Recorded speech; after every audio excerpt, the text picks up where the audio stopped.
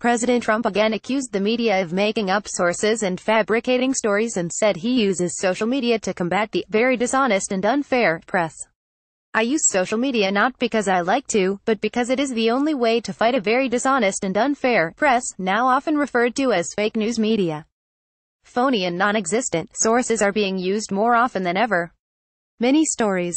I use social media not because I like to, but because it is the only way to fight a very dishonest and unfair press, now often referred to as fake news media.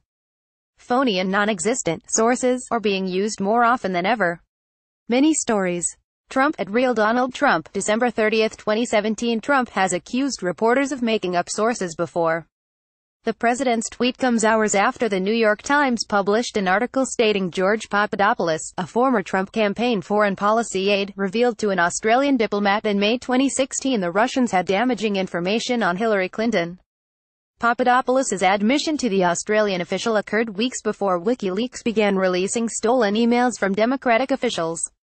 Professor with ties to the Russian government also reportedly told Papadopoulos he'd heard from top Russian officials that Moscow had thousands of emails. The FBI decided to launch its investigation into the Trump campaign after Australian officials warned the U.S.